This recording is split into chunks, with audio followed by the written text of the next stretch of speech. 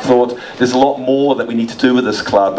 It's a great little club, but it's actually not a club as I recognise it. There is no fan engagement with the club and participation, and that's what this is all about, is actually giving the fans a voice. So I'm very happy today that we're actually finally getting to the point where we can actually launch this and start to do some very tangible things. And I think that's one of the key things as we go through this phase and we try to attract new members, is actually deliver stuff, and that's going to be one of our key objectives early on. We have the forum, and obviously have a number of side conversations between supporters and the management, but we want to formalise that approach in a much more structured way, so that we actually then engage with the club and discuss issues as a club, as opposed to, in a lot of cases, it's top down. We very much want to work, and we're not talking a major shareholding, but we actually just want literally some skin in the game, and obviously from our point of view, we're going to have to prove our worth to the club, and that we can, through bringing revenue, PR, and various other things, that we can actually have that representation within the club. So I was asked to come tonight,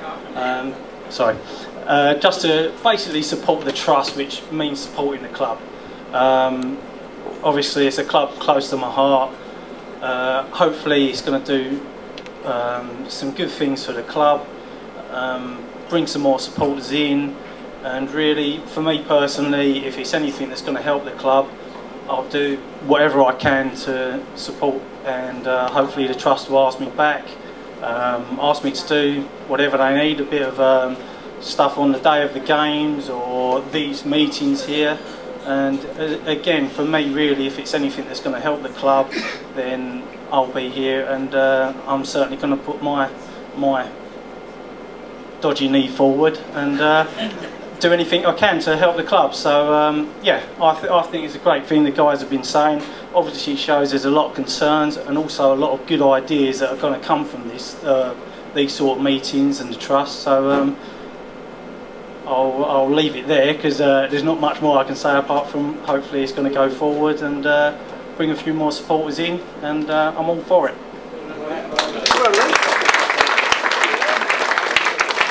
Riverside, which is the ward that the ground sits in.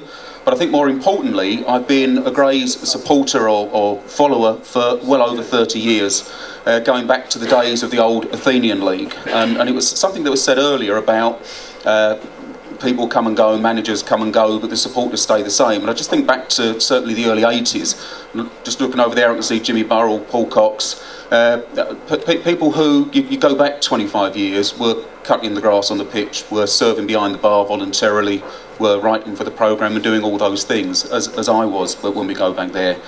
And I've got to say that as fond as I was of the old Athenian League and going to places like Banstead and Thatcham and Chertsey, and I guess at least we could say we played at Wembley every year, we've come an awful long way. And it may have been a bad result yesterday, we may be up against it, but it's a hell of a lot better looking forward to going to Luton and Oxford and Cambridge United than it is going to Thatcham and Chertsey and Banstead, I can promise you. And you thinking back to the 80s, and again, it's just this bit about how far we've come, when the club came within hours of going out of business in 1982, and at that time, it was people like Ron Billings who saved the club, and at the same time, Jimmy Myers came in, for those who remember Jim, and injected some money in the club, and that was the start of really a new phase for Grays Athletic, which was really, I think, good times. And that culminated in 1988, with us getting through to the first round proper of the FA Cup for only the second time in Grays history, for only the second time in our history. And we all went down to Bath and we got beat 2-0. And I think the important bit about that for me is that we almost take it for granted nowadays that we are going to be in the first round proper of the FA Cup, but it wasn't always like that. There has been a lot of progress, but the progress does bring challenges, and I think some of those have been brought out quite clearly tonight. And, you know, one of the reasons that I choose to bring my kids here to watch Grays rather than going up to West Ham or going down to Southend is that I really believe that lots and lots of big league clubs have lost all touch with the grassroots, and they've lost all touch with the community. And I don't want that to happen to my club here in Grays, and that's why I think that the Trust is such an important initiative. We've got to ensure that this club stays deeply rooted in the community. And actually, the club does some fairly decent stuff already for that. I mean, I was horrified at the story that you were telling. I mean, my kids last year had the free tickets from school, their school bought into it. No, they're at primary school, it was St Thomas's, and they bought into the scheme.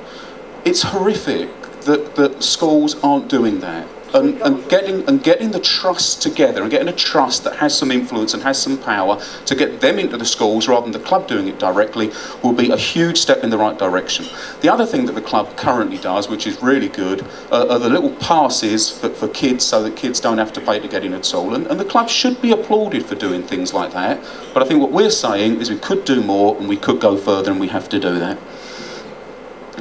And I think for me, and I'm not going to go on all night, there are probably 3 or 4 things that the Trust needs to do. And that is to play its part in ensuring the long-term financial health of the football club. We've all seen, and we all know the stories. Hyde United went out of business last month. Chester have now got debts of over £600,000. Bronco Rovers are on the verge of extinction. And we all know of lots of other clubs. We have to play our part in making sure that that doesn't happen here.